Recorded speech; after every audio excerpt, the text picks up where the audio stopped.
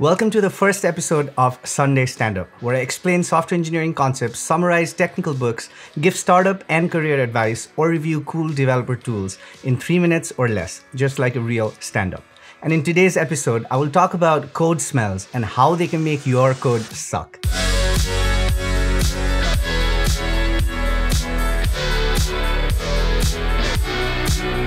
So what are code smells and why are they bad? Code smells are common programming characteristics that might indicate a problem in your code. But unlike a bug or an incorrect implementation, smells are usually problems that arise because of poorly written code. And the best way to avoid code smells is to understand the common ones and learn how to avoid them.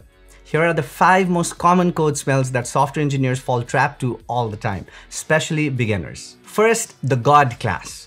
This is a class that starts off with good intentions. For example, to validate whether a string is a valid email address or not. And then a few days later, you need to make sure that your name is formatted correctly as well. And since email and name are kind of related, you plump that method into the same class as well. Then comes time zone conversion. You aren't really sure where to put that one, so you throw it in there as well. And in no time, that email validation class contains 50 methods and 6,000 lines of code and has turned into one God class to rule them all. Don't do this. Learn about the single responsibility principle. Also, this idea applies to methods as well, not just classes. Second, the never-ending parameter list. If a function accepts more than 4 or 5 parameters and the list keeps growing, something is wrong with the design. It's a telltale sign that the method either depends on too many things or it's trying to do too many things. If the parameters are genuinely related, at the very least, they should be encapsulated within an object. So the next time you spend 30 minutes thinking about how to best format a method that has a dozen parameters, think about refactoring the method instead. Third, comments that shouldn't exist. This one is pretty straightforward. Stop making bad naming choices and then try to cover them up with lengthy comments. If your method names, variable names, and code flow itself is descriptive enough, you should very rarely need comments. And on those rare occasions where you do need comments, get straight to the point. If you need to provide extra context, just tag a bug or a task. Don't write a damn essay. Also, don't check in commented code, delete it. If you need it back, you can grab it from the commit history. Fourth, magic numbers. This is probably the most annoying one. You're debugging an issue in your code base and come across a conditional that reads like this. Well, what the fuck is 90 and what the hell is it supposed to mean?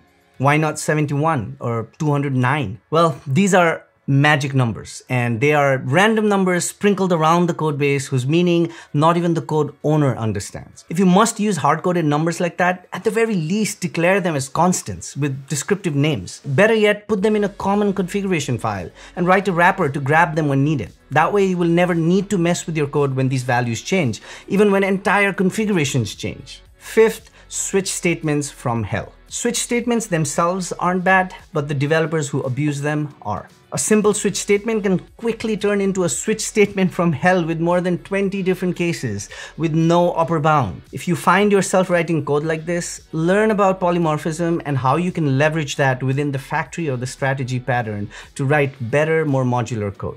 And make sure to check out this video to learn about more good coding habits so that you can become an even better software engineer. I'll also link related books and articles for further reading into code smells because there are hundreds of them and some are pretty complicated that wouldn't fit in this video. I'll see you in the next episode. Cheers.